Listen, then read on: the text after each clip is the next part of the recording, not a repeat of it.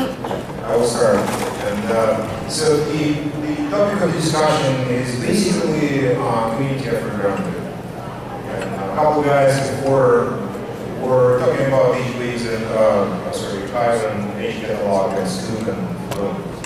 And all these pieces and these are essentially part of bigger Hadoop ecosystem where we have, as of today, around 12 to 15 maybe ones with different sizes. And Bigtop is essentially one project. Like 6 months ago, 5 months ago, we didn't talk about Bigtop here, so Bigtop is essentially a project that helps you to, how to put it, gather together all these little small and not so small pieces of the ecosystem and make sure they actually behave nicely with each other. And when I say behave nicely with each other, it mostly means that how Hadoop guarantees that downstream components have all the APIs in place and can essentially work seamlessly with underlying data storage and data branching system, right? HDFS and Bigtop came around actually just a couple of years ago, a year and a half ago. And before that, people were doing mostly whatever they were willing to do with the Hadoop ecosystem, in the sense that every single data shop was doing their own validation and verification of the data leaks and inputs. And once the Bigtop came around, before the Bigtop came around, we actually had this, I don't know how to call it. It's not actually a diagram. It's a huge pile of garbage, I believe. In the sense that there's 2,500 different versions of Hadoop that were released, not necessarily released, have commercial support, open source support. They derive from each other in very wild manners. Some distributions actually have some beats from one line of development, the others have the others. And but you can see how this whole flow actually conversion a little bit from Hadoop 0.20 and even years, essentially one, down to Hadoop, right? So we kind of get in there, right? So CH4, the first essentially distribution that based on Hadoop, and then other come along, and right now we, I guess, a little bit better. Yeah. Right now we kind of here where you can see most important distribution of Hadoop actually have Hadoop as a common foundation. And as you can see, Hadoop 2.2 has the tag alpha, and Hadoop 2.3 has the tag alpha. And these diagrams are a little bit outdated, so Hadoop 2.4, which has been released a couple of weeks ago, has tag alpha in it. And basically, that sends kind of the message, I believe, to people in the downstream that, hey, stay away. Yes, sure. It actually looks like this, as far as I can tell. We all like this notion of an open source bazaar, but that's about how it looks like right now. Yeah, that's essentially all these little shades and umbrellas are actually downstream projects, right? And a bunch of people actually moving around. And they look at Hadoop 2 alpha and say, like, is it real alpha? Shall we keep using it? And what's going on? And where is going to be the stabilized and ready for general availability? And essentially, the Hadoop trying to hurt a little bit this bazaar and make it a little bit more organized, maybe, so that when you come to the shade that says sausages, you will find sausages there. And when you come to the umbrella that says soda, it's going to be soda, right? And not beer. So that's what essentially what we're trying to do, and maybe at some point actually we'll come to a farmer market where a smaller amount of vendors sell what you expect and what people are willing to buy. In a sense, like you don't need probably 3,500 features in Hadoop, you only need 5, maybe 10, maybe 20, whatever it is, but you want some stability, you want to come next week and see the same weather at the same place, basically, right? And what about this model? Yeah, and then Whole Foods, here we go, right? So this is vendor controlled market, right? So every single time you come into the market, go into the place, and you find what you expect.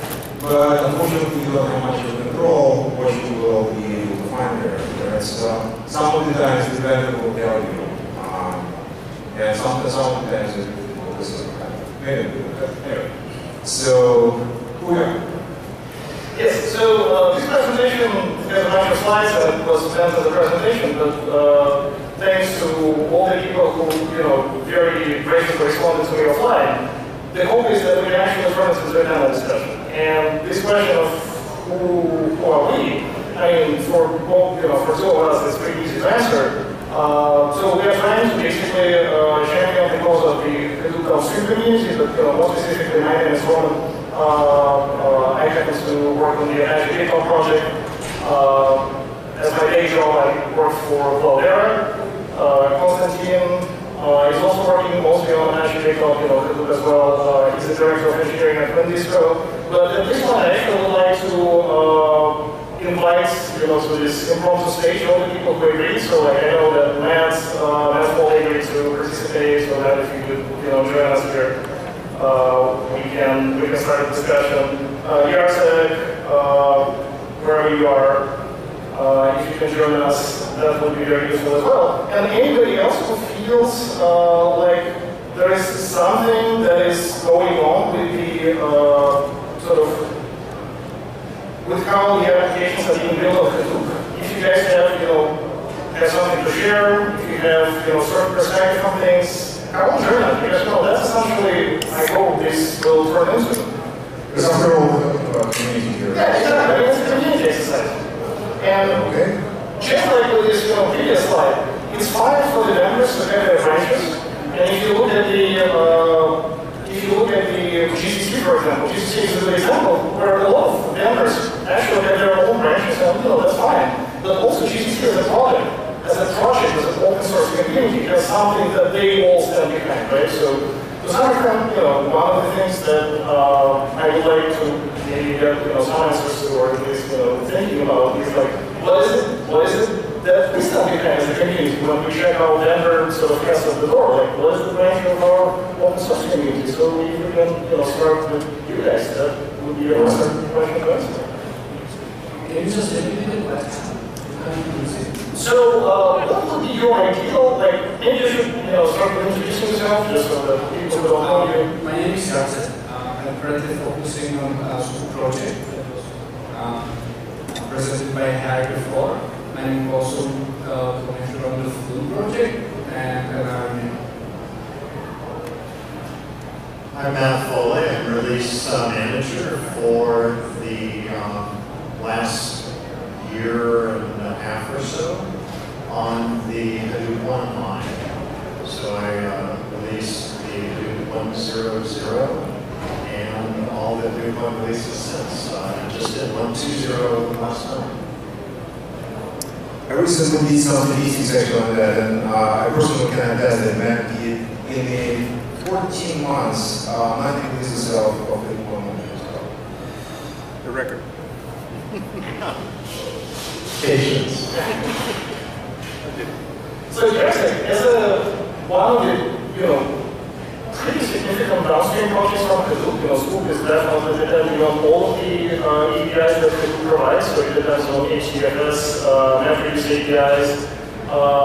What do you feel like a project owner, what do you feel would be the Hadoop 2 branch that you would feel comfortable with? What would be your ideal branch to make it as painless for you as possible to develop what you're actually trying to develop, which would be schools? I think the email threads on that topic recently in Common Dev have ranged all over the place.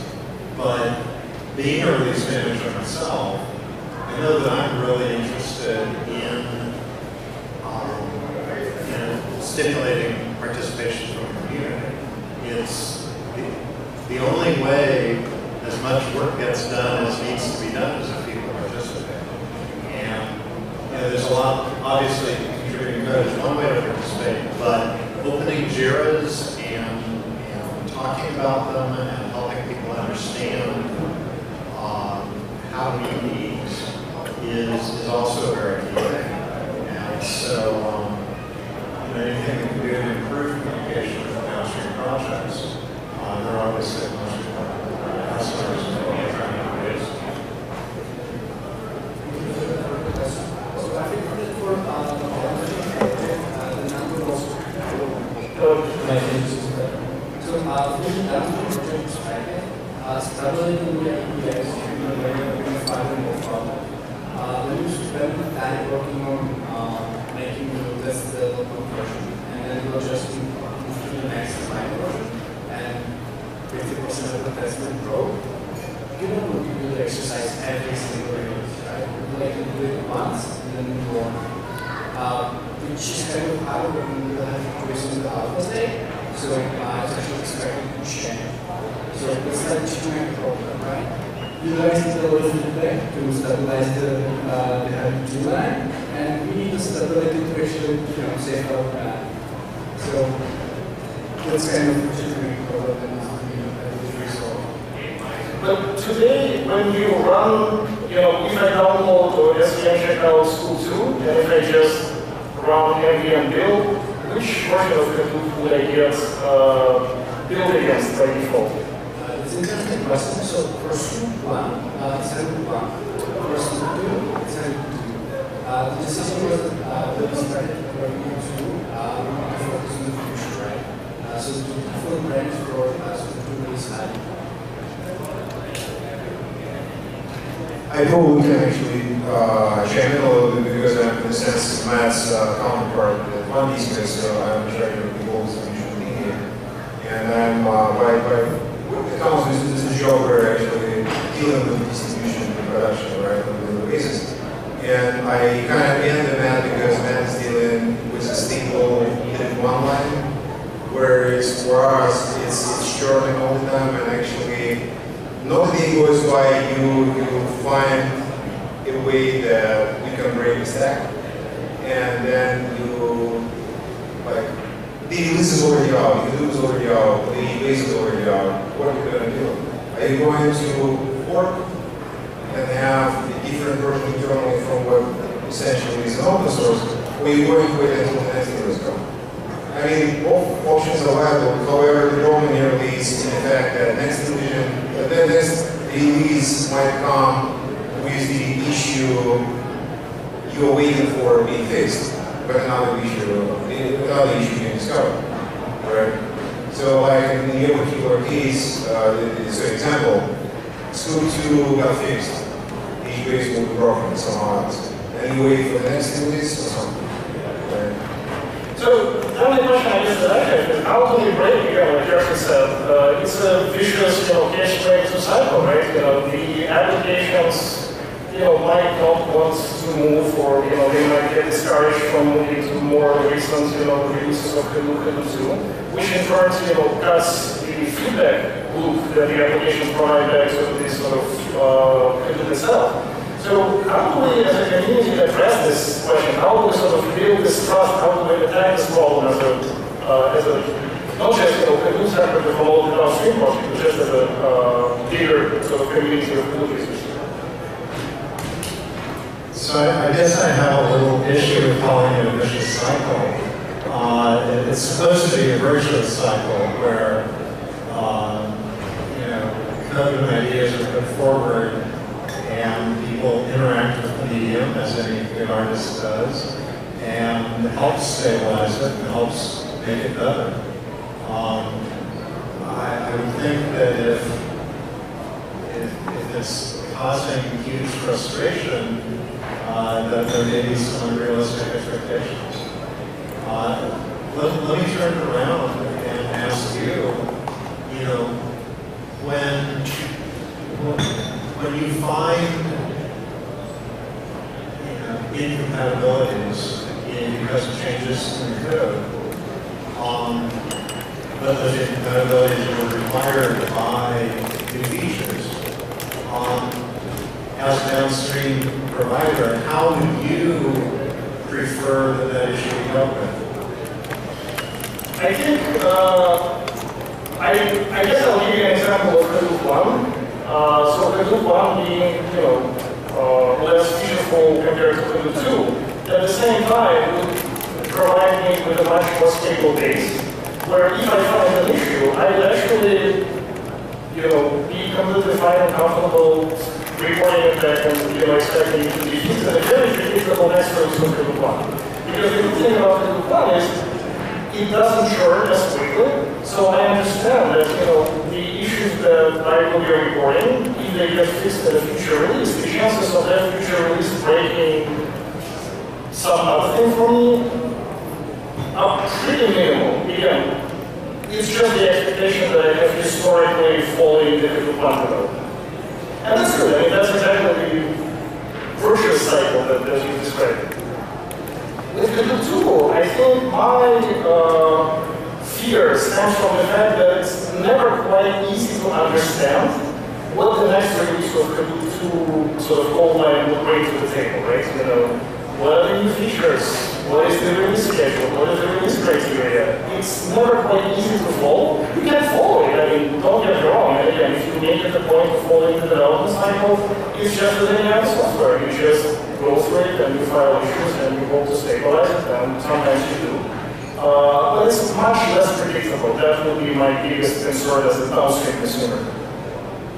That might be why it's still labeled alpha. There's a bunch of people that have been working on it for the last year or more, year and a half, and trying to bring it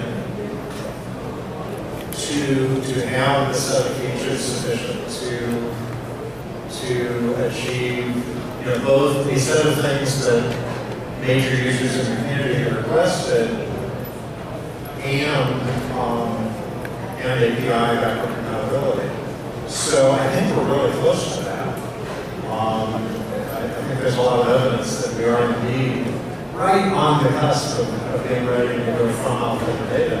And certainly after beta, I think you can have much higher expectations of stability and reasonableness. Working with alpha code is by definition on the leading edge. I will go back to the technical program, right? Because you really have to develop the alpha code. So it says alpha, the entire alpha, because you want people to use it, right? To get use it, yes, but I wouldn't suggest using it in production environments, right? And you see that, right? From the downstream project, like CN Fuel, the people are trying to save time, right? So when they are making the build fast in one version, they don't need to build it again. Meaning manually. So what I see, creating 2.0.4, and something's broken for us that we need to fix. And I can imagine that in the next step of release, we have to do exactly the same. Again, fix the build. Which essentially don't add any value to one line. And it's a very important downstream project. I would say here to make it work on the idea. Which is actually reasonable because we use an alpha, right? Yeah, exactly. The 201, 202, 203 have been explicitly labeled alpha. So, the release manager has circulated a proposal that he feels or that he hopes at least will be adequate to bring the 205 version to beta. And if we can achieve that, and I think the community can, then we should improve the downstream projects. But yeah, going from 201 alpha to 202 alpha to 203 alpha, yeah, you need to expect some change, right? I want to turn to this slide with different direction, right? We have this great slide actually here. No, just not this one here. Okay. Yeah, here we go. Go. There we go. Yeah. So we actually need these kind of two lines of Hadoop 2 development. One line is Hadoop 2.x, and the second line is 2.1x, which was the state of the agreement as of last night in the community. So, and the idea was that we freeze new features in 2.x and stabilize it up to the point where it's useful by downstream devices. And whatever we do incompatible goes into the next 2.1 or 2.3 or 2.4 and so on and so forth, which gives us that kind of an interesting ability to cook up releases pretty fast. Like, we literally can do them every 2 weeks if we just are fixing on 2.OS 1. However, during that time, people can start using Hadoop and giving us feedback and what's not. And during that time, 2.1 becomes a little bit mature because bringing in new features actually essentially started, right? So 2.1 becomes mature, and at some point, people can move to what is known like incompatible version of Hadoop 2.1x. And then at the same time, you can actually add more features and start doing 2.2 and so on and so forth. So basically, this is a typical software development model where you freeze the development at some point and you stabilize it. If you have incompatibility, you bump up the major version and you keep going. So GCC, example we gave earlier, was exactly like that. Linux version, Linux kernel versions were exactly like that. Version 1.0 has been much incompatible with version 2.0. Version 2.0 was kind of incompatible with version 2.0, and so on and so forth. So why not? Why not follow the same model? It's okay to be not ready, I guess, for waiting compatibility, but it's probably good to be stable, don't you think? So I think the key issue here is that we have an opportunity to put enough stuff in while it's still at alpha to maintain API backward compatibility through the next 4 or 5 generations of work on the 2xy1. I think the community to date has made a judgment that that's a really valuable goal, that it's worth waiting for. The fact that people are beginning to get impatient now, I think, is consistent with the fact that we're also really close to achieving that goal, right? And when everybody was saying, oh, wow, we're so far away from achieving API consistency, we better wait. And now people are saying, we're really close. All we need to do is this little bit and we'll stabilize. And people want that, and so people are getting antsy and impatient. And it's perfectly reasonable, that's how things move forward. But I do think that waiting to achieve that goal has been, it doesn't really matter, but I think it's appropriate. The judgment of the community has been to do that. And I think we're very close to achieving that. So let me quickly I don't disagree, but if you can go back to the very first slide, by any chance. This is presented 40 years of stabilization. Okay, so I actually would like to quickly jump in onto something that you just said, and suppose we all agree that now is exactly the right time to push that final set of features out, label it whatever is the appropriate label for a more general consumption. What is the next step? So if I go into a main repository today, right, and if I download, let's say, my H-based dependency, well, that H-based dependency is the very latest one, like that's the latest release.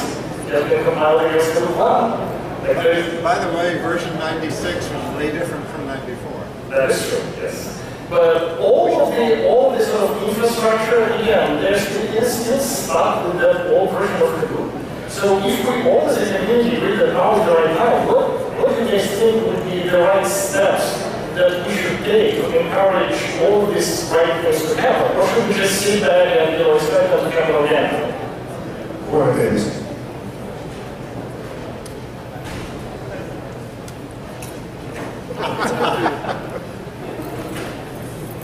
There's a big community out there. I think that it's really going to be up to the major users. I mean, throughout Hadoop's history, the progress of the of the platform has been driven by half a dozen really good companies that were willing to put a lot of resources into it. And I think that those companies continue to be extremely important and influential users, and we're going to have our ears open to take the feedback from them. At the same time, that marketplace is growing hugely. Now, instead of half a dozen major users, there's 30, 40 major customers, major companies using. I say customers in the sense of customers of the open source code for Apache Hadoop. Those major users are going to give us direction there. And I think we're probably going to do a fairly classic software evolution cycle thing, where version 2 will last for 4 or 5 generations over the next couple of years, while version 3 proceeds with some bold new initiatives. You want to see the slide again? I didn't really catch what you said about the slide. I said that this particular slide represents 4 years of the Hadoop evolution, and it probably includes, I don't know, 6, 7, 8 generations. So we cannot tell that Hadoop would be there, Hadoop would be there for 4 generations. It might be there for 6 or might be there for 2, right? And do you want to comment on the previous question? Because I have another question. Do you want to comment on the previous question? I guess the question I have for you, so suppose the Hadoop community declares that 209 is the one, right? What would it take for you to actually do all the work that's required in publishing new artifacts, retooling your unit tests, changing the expectations of your community, to actually latch onto that version? What do you think would be the amount of work, and what is the likelihood that the community as a whole would be willing to sort of undertake that work? What's the answer? So basically, how hard is it to go from the current state of alpha for use as downstream for the consumer?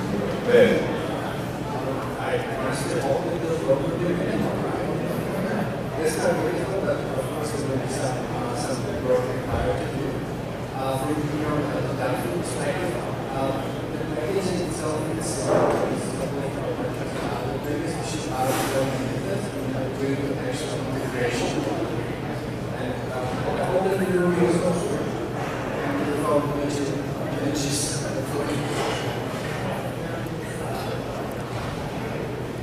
I probably, in the position of answer a little bit, as a Bigtop guy and the guy who does the distribution of Hadoop.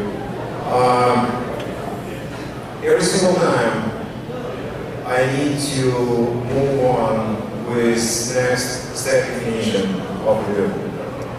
Either page Hadoop or page deployments. It's an extremely expensive process, time-wise and effort-wise. And it would be much more expensive if Bigtop would run there, honestly, right? Not because I'm part of this project, but if the process was manual or process was like something like Solaris releases, I would say, it would be probably 3 times longer and much more painful, honestly. So what I'm saying is that having a stable base is a blessing, right? And if you look at the set of the companies that actually move into Hadoop 2, out of 7 vendors, I think 6 of them offering Hadoop 2-based distribution available. Honestly, calculated. Okay, my next question would be, so let's think a little bit ahead. So suppose we, survive this transition from alpha to beta and it's successful. Do we have any expectations on what would be the release cycle? Would it be feature-driven? Would it be date-driven? Do we have any interest of establishing what it would be? Or again, do we expect it to be just as organic as everything else in Apache? Somebody wants to run a particular release, they propose a release, the whole goes on and so forth. Or does there need to be a little bit more planning ahead of time so that there is some predictability where the new stuff is coming out, what it will be, things like that. So what are your thoughts?